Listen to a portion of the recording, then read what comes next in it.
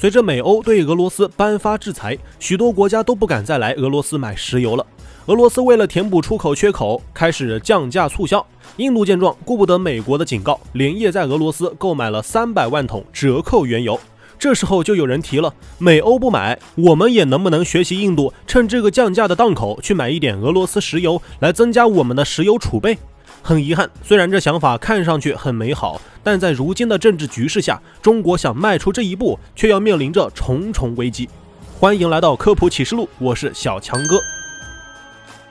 首先需要确认的是，我国并非没有向俄罗斯进口石油，相反，俄罗斯石油公司是我国最大的石油出口商。从2005年到现在，从俄罗斯石油公司输送进我国的石油达到了4.42亿吨。在今年2月，中俄又签署了一份协议，这份协议期限为10年，内容是俄罗斯石油公司将过境哈萨克斯坦，向中国供应1亿吨石油。可见，中国向俄罗斯购买的石油不能说多，只能说非常多，多到甚至让少数网友质疑中国是不是在对俄罗斯做慈善。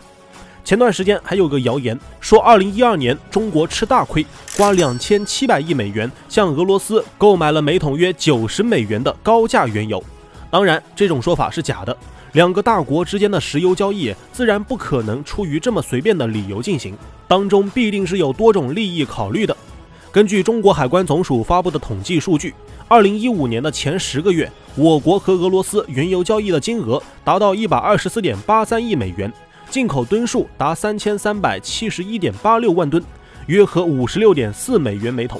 而我国和沙特的原油交易金额达到180.28亿美元，进口吨数达4243.84万吨，约合56.64美元每桶。可见，向俄罗斯这个近邻购买的石油价格甚至还要比中东石油便宜一点点，定价合理，根本不存在让价一说。所以，正是因为我们和俄罗斯有着正规合理的贸易协议，所以我国现在才不能在这时趁人之危，突然贪小便宜去撕毁协议，容易给老卖家俄罗斯和国际社会留下不好的印象。就算把协议问题放到一边，也还有另一个问题：如果我们完全依赖于从俄罗斯的进口，万一有一天俄罗斯断供了怎么办？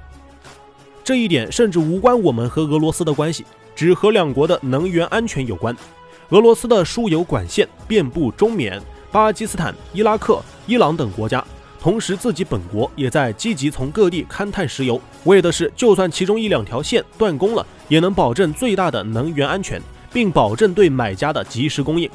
那么，我国向俄罗斯、沙特、伊拉克、澳大利亚等国家进口石油，自然也是为了本国的能源安全。万一哪天俄罗斯天气冷，输油管道冻出问题来了，难道咱们国内就不用石油了？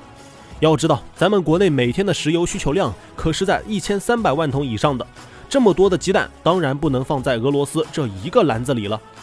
第二个问题就是中国想买，俄罗斯也不一定同意。石油是俄罗斯最重要的经济命脉之一，他们自然也是不可能把自己拴在一棵树上吊死的。这一点看看俄罗斯的输油线路就可以发现，俄罗斯和我国的安大线本来可以修一条最短的线路直通我国，但俄罗斯选择修了一条弯弯绕绕的道路，命名为泰纳线，为的就是还能顺便出口到日本和韩国。现在就算日韩迫于美欧的压力，不敢再到俄罗斯买石油了，俄罗斯也不能就违约把石油卖到我们国家。石油是个大宗商品，战略资源，不能像逛菜市场一样说买就买，说不买就不买，是需要两国协商的。如果轻易这样做了，如果以后俄罗斯再和日韩建立贸易，该怎么办？我国为了多出来的这些石油，又该去签订怎样一个协议呢？第三个问题就是可能引火烧身。现在处于敏感时期，中国在美欧的施压下，依然保持着绝对的中立立场，和乌俄两国都进行着正常交易。如果在这时中国突然加大了俄罗斯石油的进口量，在那些西方国家的眼中，无疑就等于中国的中立立场出现了偏向，我们也很有可能会陷入国际的舆论风暴当中，引起后续的不良反应，比如说引起针对我国的制裁。于是为了避免被西方国家指指点点，也是为了我们自己身正不怕影子斜，我们显然是不方便加大俄罗斯石油进口的。再说，从俄罗斯进口石油也绝非一件容易的事。俄罗斯虽然是一个石油发达的地区，但石油的质量却比较有限，因为地理原因，俄罗斯传统的乌拉尔石油埋藏浅、杂质多、含硫量非常高，只适合供应特定的加工厂。我国在21世纪早期还专门为了降低俄罗斯含硫原油的腐蚀性而专门研究过特制的容器和设备。这样的原油如果用多了，无疑会造成整体提炼成本的上升，反而导致国内汽油提价，得不偿失。石油管道也是个大问题。俄罗斯领土广阔，但石油却大部分分布在欧洲平原，所以俄罗斯在卖给欧洲的时候倒是容易，卖给我们国家可就比较困难了。由于距离远、气候冷，我们和俄罗斯的石油交易需要受到冻土的很大限制，在运输的时候甚至需要保温加热，否则石油就会凝固，大大增加了运输成本。如果改用船运和火车运，也要面临着同样的难处。如果海运需要的船不是普通的船，而是破冰船，加上还需要通过白令海峡付一笔过路费，成本也低不到哪里去。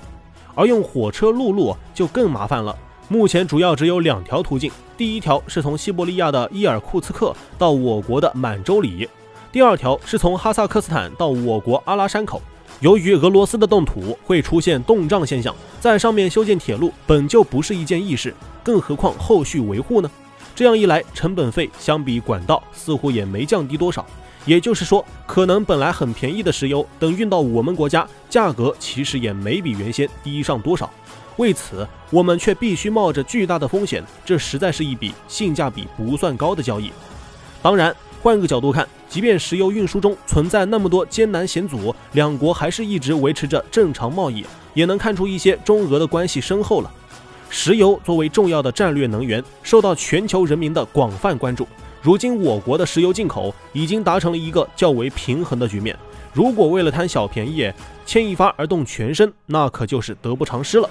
你认为我们能买俄罗斯的降价石油吗？欢迎在评论区留言交流，我们下期见。